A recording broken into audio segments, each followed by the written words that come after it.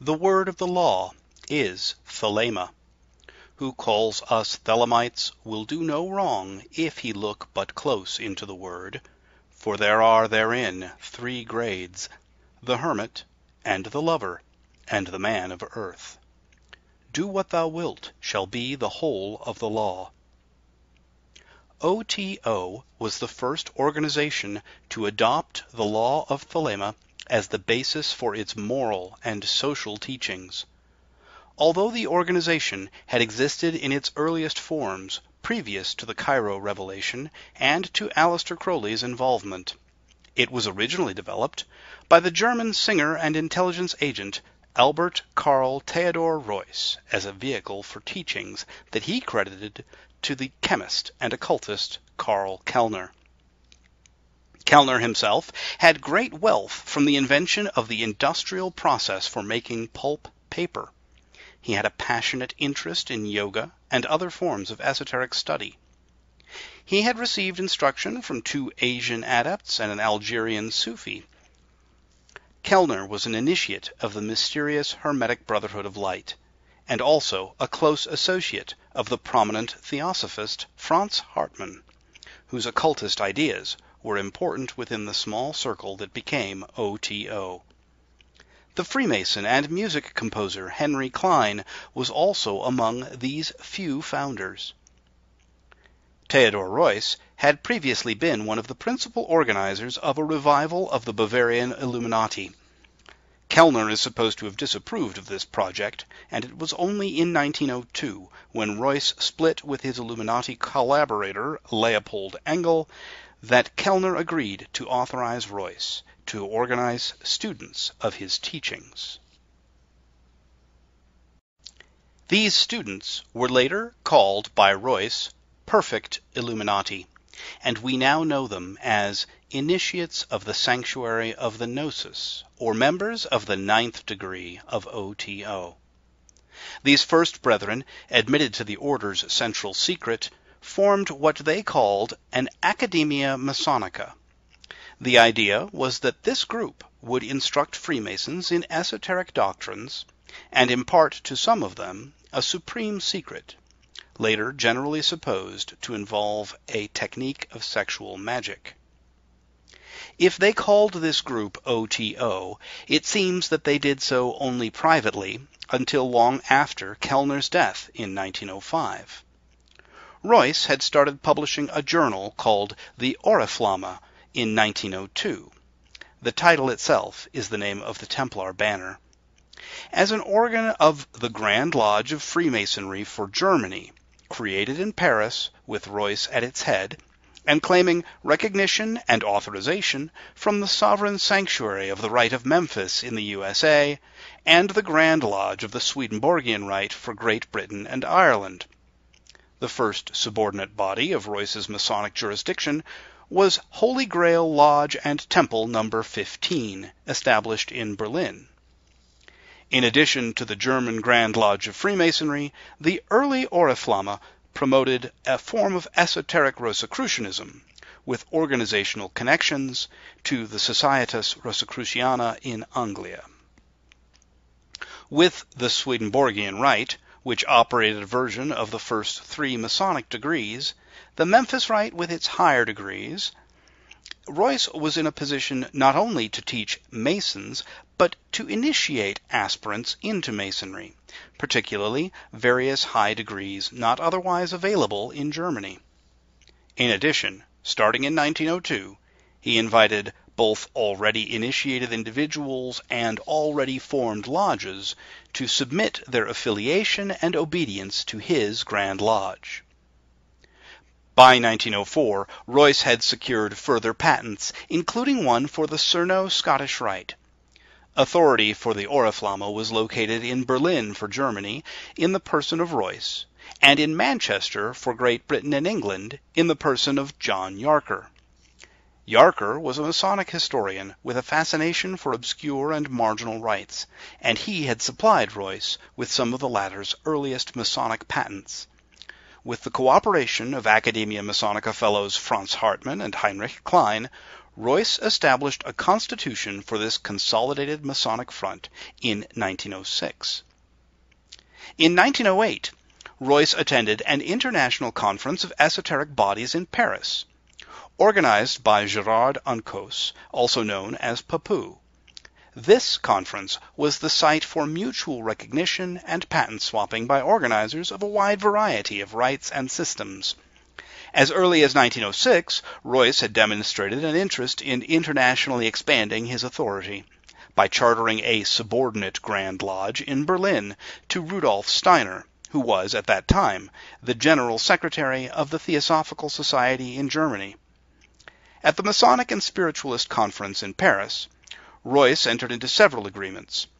To Uncos, he dispensed national authority for France in the Oriflamme system of Masonry, and he also received from Uncos national authority for Germany in the Église catholique gnostique, which would later become the Gnostic Catholic Church in O.T.O.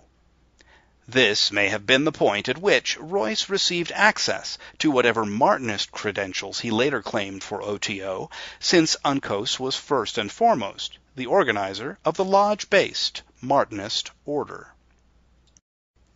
Royce also chartered Arnold Krum Heller as a personal representative to Latin America, and exchanged friendly recognition with Matthew McBlain Thompson.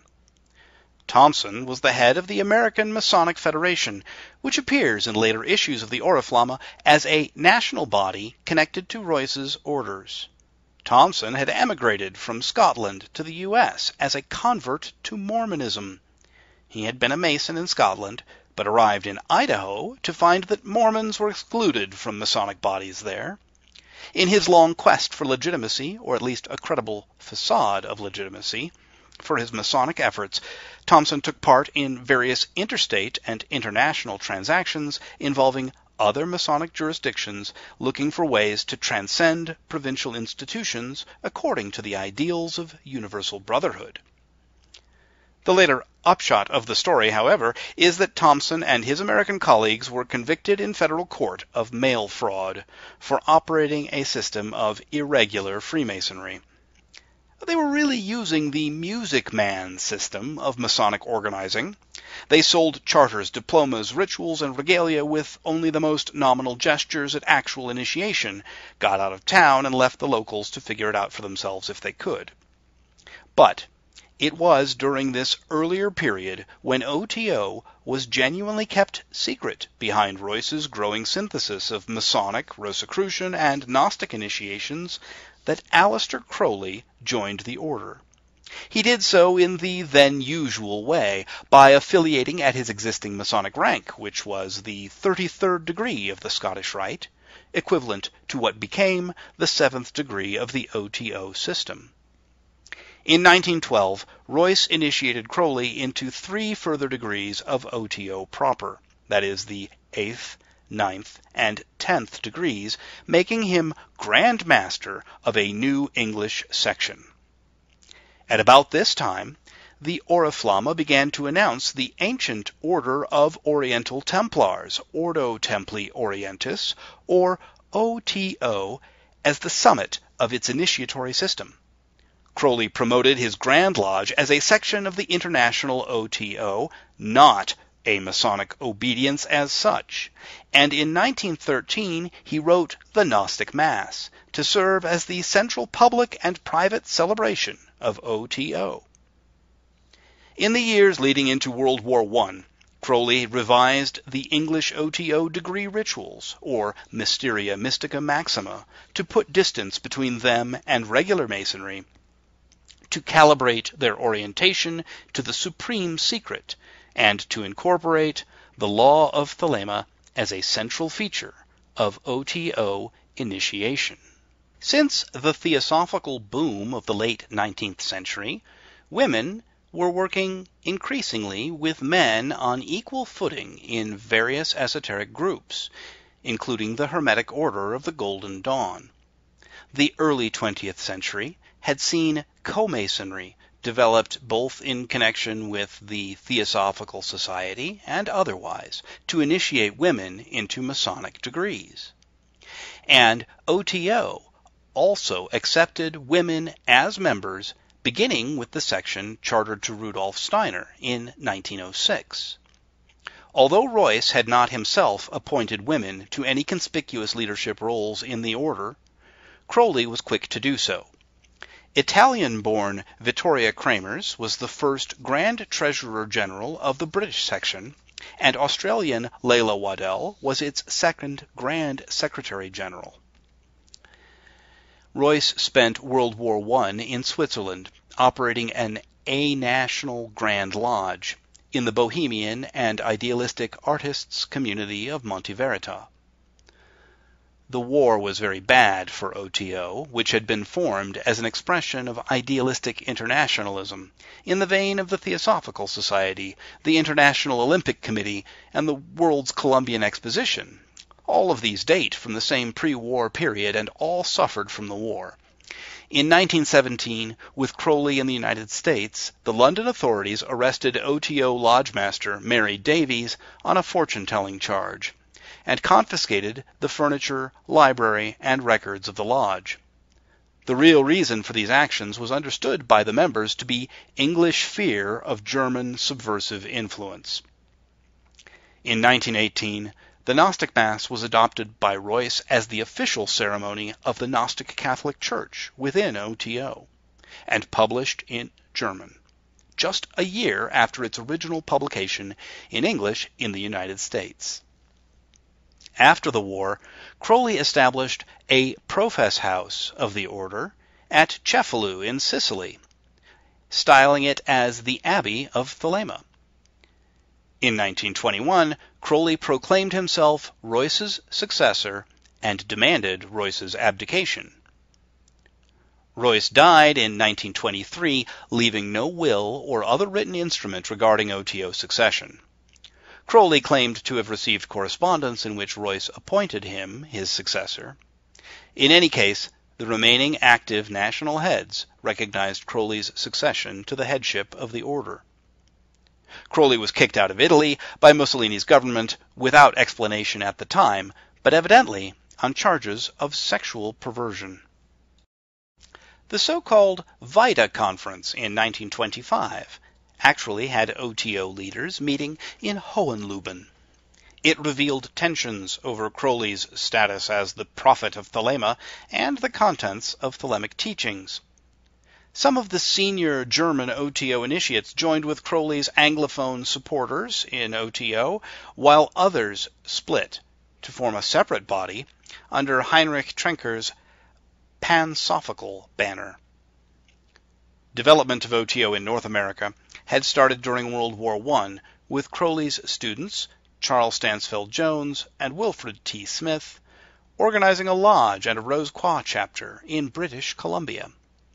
In the 1930s, Smith collaborated with Jane Wolfe, who had been at the Abbey in Cefalù, to organize the O.T.O. in the Los Angeles area.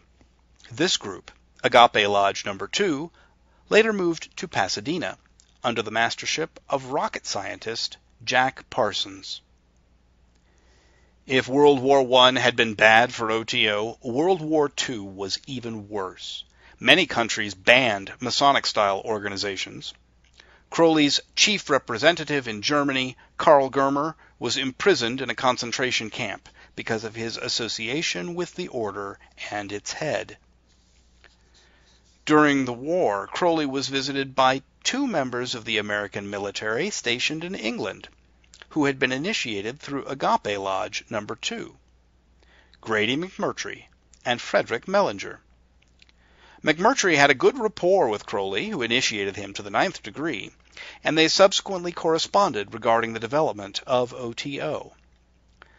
By the war's end, the Pasadena Lodge was the sole remaining O.T.O. group in operation, although Crowley continued other efforts, including, for example, issuing a charter to Gerald Gardner to organize a camp of Minervals. Crowley retired to Netherwood House in Hastings in 1945. Here, his visitors included the young Kenneth Grant, who joined O.T.O. and served as Crowley's secretary. Crowley corresponded with Karl Germer in New York to prepare further writings for publication. and his will vested all of his material and intellectual property in O.T.O. So O.T.O. is, among other things, the Crowley estate. Crowley died in 1947, succeeded by Germer as O.H.O., or outer head of the order. Germer's headship of the order was recognized by all surviving initiates, but he did not assert it strongly, preferring to style himself as Grand Treasurer General. Germer chartered Grant to run an O.T.O. camp in England, but Grant exceeded the authority assigned to him and was expelled by Germer in 1955. Germer, assisted by Mellinger, also attempted to cultivate a new Swiss O.T.O. under the headship of a surviving Swiss member, Hermann Metzger, but Germer and Metzger were not able to maintain a working relationship. Advancement of existing members through the degrees continued under Germer.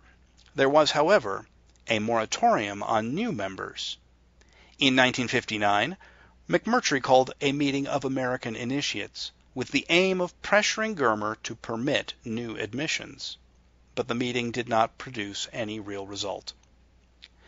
McMurtry moved thereafter to Washington, D.C. for professional reasons. He worked there as a political science professor and as a management consultant, and he lost touch with O.T.O. in California. Germer died in 1962 without naming a successor. His will made his wife and Mellinger his executors. Later, in the 1960s, Metzger claimed to be O.H.O. on the basis of an election conducted among Swiss members. He was denounced by Mellinger as a fraud. Later, he dropped identification of his group with O.T.O., and it persisted into the late 20th century as the Illuminati Order. In 1969, having been informed of Germer's death, McMurtry had enlisted and received the support of surviving U.S. initiates, including the ex-member and important Crowley disciple Israel Regardie and the Crowley disciple and archivist Gerald York. Initiations of new members then proceeded under McMurtry. The O.T.O. Association was registered with the state of California by McMurtry in 1971, beginning the second and now enduring attempt to put O.T.O. on a legal footing in the U.S., after Smith's botched incorporation as the Church of Thelema in 1934. Germer's widow, Sasha, died in 1975. The next year, O.T.O. was legally recognized as heir to the materials Sasha had in custody from Germer's estate. McMurtry declared the O.T.O. Thelema Lodge of Berkeley to be the superordinate Grand Lodge in 1977. In 1978, O.T.O. was made a non-profit California corporation with McMurtry, Bill Heydrich, and Jim Grabe as officers. A grandfathering procedure for prior memberships was undertaken. Eventually, a second corporation with McMurtry as its executive was also created as Ecclesia Gnostica Catholica. Meanwhile, Marcello Ramos Mota, a former Germer AA pupil, sued publisher Samuel Weiser, asserting his status as O.H.O. His suit failed. During the court proceedings, though, O.T.O., originally called as witnesses by Weiser, served Mota with another suit. The verdict of this second suit arrived in 1985 with McMurtry on his deathbed. Mota lost again, and the federal court affirmed O.T.O. as a continuing entity with McMurtry as its head. Per McMurtry's instructions, his successor was chosen by a vote of the ninth degree members. The successor was, and is, editor and musician Hymenaeus Beta, an O.T.O. member who had earlier been involved with Canadian Crowley publications coordinated with Kenneth Grant. Hymenaeus Beta dissolved the separate E.G.C. corporation and reintegrated the church into O.T.O. through the bylaws of the latter. He also distributed the administration of Grand Lodge across the U.S., rather than having it centered in the Berkeley Thelema Lodge. In the late 1980s and early 1990s, Hymenaeus Beta developed O.T.O in the U.S. on the Blue Equinox model, which is to say, in keeping with Crowley's published organizational plans for O.T.O government, most of which had never been implemented. In 1996, the existing O.T.O Corporation was designated as O.T.O International Headquarters, and our current United States Grand Lodge was constituted and incorporated to govern the order as a national section in the U.S., with Grand Master Sabazius as its supreme and holy king. In 2005, United Kingdom Grand Lodge was constituted, incorporated, and installed under the Grand Master Hyperion, just 93 years after Crowley's own appointment as the first British Grand Master. In 2006, O.T.O Australia was established under Grand Master Shiva, and in 2014, 2 more national Grand Lodges were created, finally outside of the Anglosphere: La Gran Loggia Italiana dell'Ordo Templi Orientis under Grand Master Fanes, and the Croatian Grand Lodge under Grand Master Abrasax. The 5 national sections, and their supreme and holy kings, represent a constitutional milestone. It was Hymenaeus Beta's mission to establish at least 5 working Grand Lodges. Until that was done, he had been subject to potential recall by the members of the Sanctuary of the Gnosis.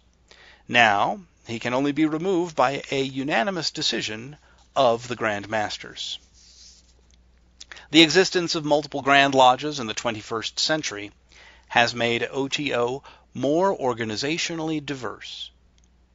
O.T.O continues, in dozens of countries worldwide, to initiate men and women, to administer sacramental rites, to supply education in esoteric traditions, to authorize publications of the works of Aleister Crowley, and to pursue the establishment and extension of the law of Thelema. Love is the law, love under will.